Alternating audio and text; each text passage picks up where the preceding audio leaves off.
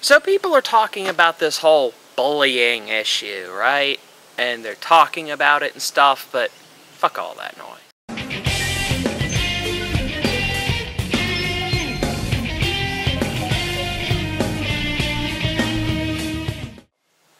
Let me tell you something real simple here about this equation. There's no excuse for bullying. What? Yeah, that's the end. Oh, but what about the fact that kids are taught lessons and they overcome that shit, right? And they become better people. Well, alright, that does happen in a minority of cases. Many people just have their self-confidence shattered forever because of bullying, and they think that they're worthless, they get into abusive relationships, all sorts of bad things happen. But, alright, there are those minority people who use it to better themselves. You know, I endured quite a bit of bullying in my very younger days. I used it to become a better person. I have good friends, all that stuff, and I'm here talking to you. Obviously, I have some self-confidence. But, again, minority of cases. And we can actually push all of those cases aside because that's irrelevant. You want to know why? There are better ways to teach children self-confidence than putting them through the ringer. Kids can learn about fire, right? Because they have to. Fire is dangerous, so kids should know about it. There's two ways to do this, though. The kid can either stick his hand on a hot stove and burn himself, or he can be told not to do that and learn by his parents teaching him. And, you know, it can be argued that, yeah, putting the hand on the stove is a more visceral lesson. The kid won't forget that again, will he? Ha, ha, ha. Well, you know what? That's a barbaric way to teach something.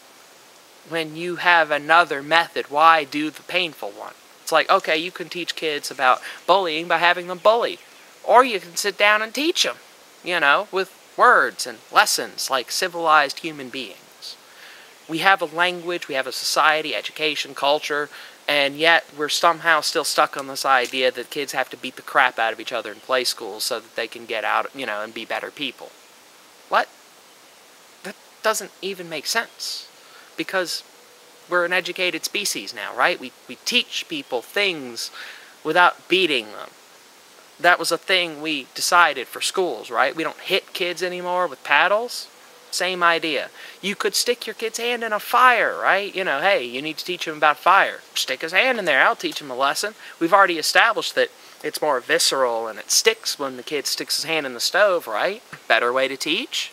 No. Parents aren't going to be sticking their kid's hand in fire so that they learn that fire's hot. Because, in reality, we all know that that's a brutal and harsh way to teach a kid that could have lasting consequences.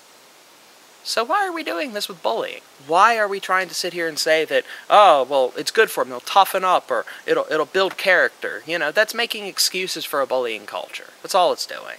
It's not helping kids, really. The few that are helped, they still could have been helped another way. They still could have been helped without the bullying. You know, an adult could have done their job, perhaps, and taught them lessons about life and the universe, like adults should do for the next generation, prepare them for the future. Nah, we can just throw them out into the playgrounds and all of that, and just let them get bullied and stuff. That'll build character. No, that's stupid. It's all stupid, and it's wrong. It's morally reprehensible because we have other ways of preparing children for the world than throwing them to the bullies. You know, it's like, alright, in the end, so should we train our soldiers by actually taking them through first aid training, you know, like through first world training and giving them resources and all that? Or should we just throw them out in the wilderness naked and say, you'd better survive, come back when you're ready? We have evolved. We have developed better ways of doing things, and because of that, we put the bad ways away and we say we're done with them now. And in my book, and I hope everyone else's book, we can all agree that bullying and that whole idea that it builds character and is somehow positive is an archaic idea that we should just put on the shelf. A remnant of a past time before we knew better. Let it be done. Let us stop bullying. I mean, I don't know exactly how we're going to do that, and that's an issue all on its own, but let's work on that instead of justifying abuse of children. That's not something to think about. That's something to do.